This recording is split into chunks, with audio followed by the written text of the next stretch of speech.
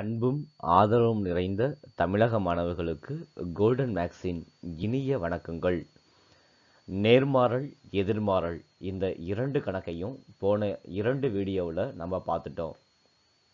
இப்போ இந்த இரண்டு கணக்கும் ஒரே கணக்கில் சேர்ந்து வந்தால் அதோட பேர் தான் கலப்பு மாறல். இந்த கலப்பு மாறலில் ஒரு சில கணக்கை நாம் இன்னைக்கு பார்ப்போம். வாங்க வீடியோக்குள்ளே போகலாம். 18 பைண்டர்கள் 10 நாட்களில் 900 புத்தகங்கள் பிணைக்க முடியும் என்றால் 12 நாட்களில் 660 புத்தகங்கள் பிணைக்க எத்தனை பைண்டர்கள் தேவை? இதில் நம்பருக்கு பக்கத்தில் இருக்கிற வார்த்தைகள் பைண்டர்கள். நான் பைண்டர்களை ஆட்கள்னு எழுதிக்கிறேன். நாட்கள் புத்தகங்கள் இந்த 3 வார்த்தையும் தான் நம்பருக்கு பக்கத்தில் இருக்குது. ஸோ பைண்டர்கள் எத்தனை பேர் தேவை அப்படின்னா 18 பேர். எத்தனை நாள் வேலை பார்த்தாங்க? 10 நாள். எத்தனை புத்தகங்கள் ரெடி பண்ணாங்க? 900 புத்தகங்கள். இப்போ பைண்டர்கள் எத்தனை நமக்கு தெரியுமா? தெரியாது. எத்தனை நாள் வேலை பார்த்தாங்க? 12 நாள் வேலை பார்த்தாங்க. எவ்வளவு புத்தகங்கள் ரெடி பண்ணாங்க? 660 புத்தகங்கள் ரெடி பண்ணாங்க. நான் எதை கண்டுபிடிக்க போகிறேன்? எக்ஸை.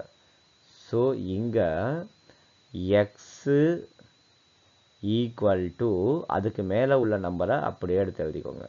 பெருக்கல் குறி போட்டுக்கோங்க. இப்போ நான் ஆட்களையும் நாட்களையும் கம்பேர் பண்ண போகிறேன். 18 ஆள் வேலை பார்த்தா 10 நாளில் வேலை முடியுது.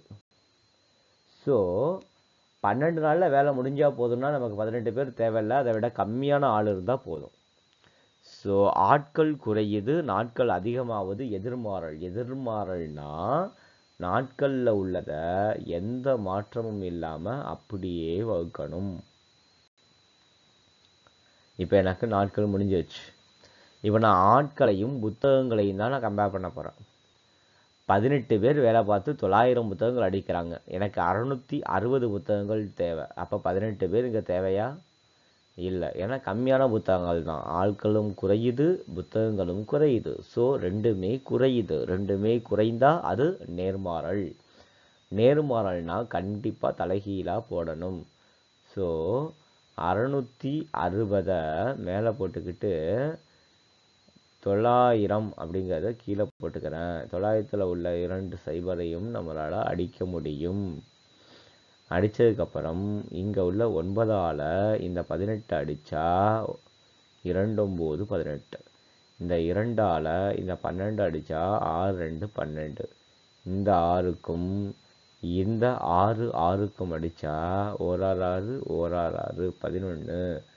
So X is equal to 11. நமக்கு எத்தனை பெயிண்டர்கள் தேவை அப்படின்னா 11 பெயிண்டர்கள் தேவை. இவ்வளவு தாங்க கணக்கு. வாங்க அடுத்த கணக்குள்ளே போகலாம். 270 கிலோ சோளம் 42 குதிரைகளுக்கு 21 நாட்களுக்கு போதுமானது என்றால் 360 கிலோ சோளம் 21 குதிரைகளுக்கு எத்தனை நாட்களுக்கு போதுமானது? இதில் எண்களுக்கு பக்கத்தில் வர வார்த்தைகள் சோளம், குதிரை, நாட்கள். முதல் வரிசையில் சோளம் எவ்வளவு இருக்குது அப்படின்னு நம்ம பார்த்தோம் அப்படின்னா 270 கிலோ இருக்குது. எத்தனை குதிரை இருக்குது அப்படின்னு பார்த்தா 42 குதிரை இருக்குது. எத்தனை நாட்கள் வருது அப்படின்னு பார்த்தா 21 நாட்கள் வருது. அடுத்ததில் பார்த்தோம்னா 360 கிலோ இருக்குது. 360 கிலோ சோளம். குதிரை 21 குதிரை தான் இருக்குது. நாட்கள் தான் தெரியலை. அதை தான் நம்ம கண்டுபிடிக்கணும். எதை நாம் கண்டுபிடிக்கிறோமோ அதை நான் எப்படி எழுத சொல்லியிருக்கேன்னா ஈக்குவல்ட்டில் எழுத சொல்லியிருக்கேன். So X equal to 21. மறக்காமல் பக்கத்தில் ஒரு பெருக்கல். இப்போ நான் குதிரையையும் நாட்களையும் கம்பேர் பண்ணி பார்க்குறேன். 42 குதிரை 21 நாள் சாப்பிடுது. இப்போ குதிரை குறைஞ்சிருச்சு, 21 குதிரையாக குறைஞ்சிருச்சு. அப்போ சாப்பாடு மிச்சமாகும். ஸோ அப்போ சாப்பாடு இருக்கிற நாள் அதிகமாகிடும். அப்போ குதிரையும் நாட்களும் குதிரை குறைந்தால் நாட்கள் அதிகமாவது எதிர்மாறல். குறைந்தால் அதிகமாவது எதிர்மாறல். எதிர்மாறல்னா அப்படியே போட்டுருணும். ஸோ குதிரையில் உள்ள எண்களான 42 மேலே போட்டுக்கிறேன், வகுத்தல் 21 கீழே போட்டுக்கிறேன், பெருக்கல். இப்போ குதிரை எனக்கு தேவையில்ல. சோளம் 270 கிலோ சோளம் 21 நாளைக்கு வந்துச்சுன்னா 360 கிலோ சோளம் 21 நாளை விட கம்மியாக வரும், கண்டிப்பாக அதிகமாக தான் வரும். ஸோ சோளமும் நாட்களும், சோளம் அதிகரித்தால் நாட்கள் அதிகரிக்கிறது. ஸோ நேர்மாறல்.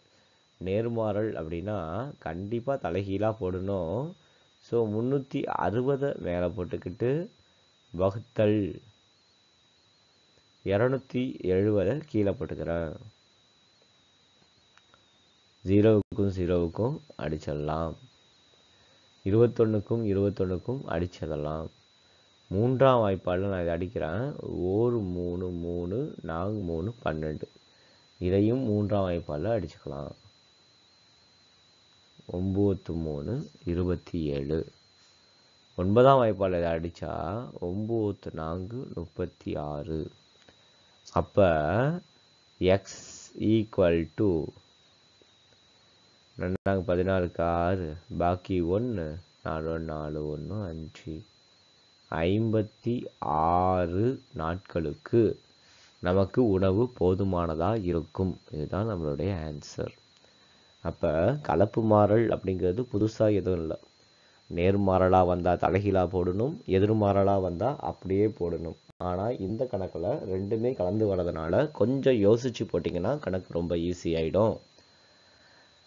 இது போன்ற கணக்குகளை தினைக்கும் உங்கள் செல்லில் பார்க்கணும் அப்படின்னா மறக்காமல் நம்மளுடைய சேனலை சப்ஸ்கிரைப் பண்ணுங்கள். நன்றி, வணக்கம்.